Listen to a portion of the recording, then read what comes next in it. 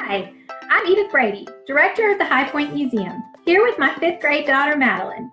And welcome to our newest episode of Are You Smarter Than a High Point 5th Grader? Today, we're going to focus on High Point high schools. Everybody at home, we're doing 3 questions like always, so play along. As you know, today, when seniors graduate from high school, they are in the 12th grade, but that was not always the case. So question number 1 is, what year was the 12th grade added to high schools in North Carolina? Was it A, 1932, B, 1942, or C, 1952? B, 1942? You are exactly right. Up until that point, everybody finished high school at 11th grade. All right, let's see if you can continue your roll. Question number 2. Which class was the last to graduate from the all-black William Penn High School? Was it A, the class of 1955, B, the class of 1968, or C, the class of 1971?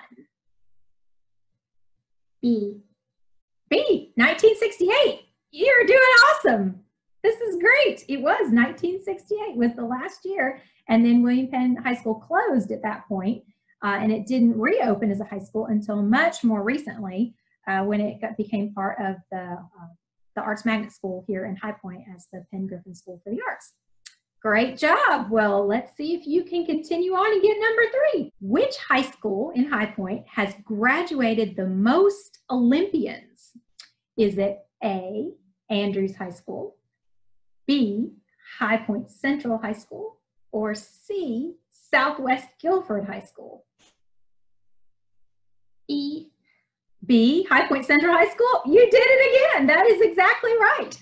I didn't even know. I just guessed the main high school. Well, who is, and you know who one of those Olympians is. Who's one of them? Heather. Yeah, Heather Richardson Bergsma. That's correct. She was actually, she's also our first Olympic medalist from High Point. But there was another Olympian from High Point High School, Harry Williamson, who was a runner, and he ran in the 1936 Olympics on the team with Jesse Owens, which is pretty cool. There is one of the other high schools on there that also produced an Olympian, and that was Southwest Guilford High School, but they only produced one. But it was Eddie Pope, who was a soccer player in the 1996 Olympics. So our high schools have graduated some pretty cool, awesome people here in High Point. All right, great job.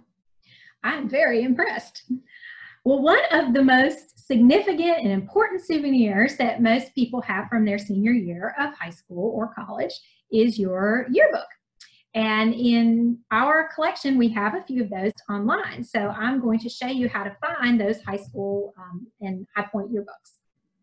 When you come to our website at highpointmuseum.org, hover over Online Learning, then come right over to Heritage Research Center. And then you're going to scroll down here to People and Families. Then down on this page, you'll see the section on yearbooks. So click on Digital NC, and that will take you to their yearbook sections. Click here, and then just type in the name of the high school. And it will pull those up. Then you'll click on that one, and it will show you the years that are available. Choose one and click on it,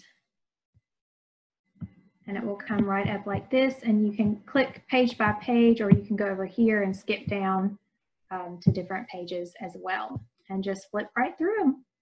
So to all the graduating seniors out there whose senior year did not end exactly the way you planned, and maybe you didn't get to participate in all the traditional festivities that come with this important milestone, always remember that you will have a unique story that won't be shared by any other graduating class.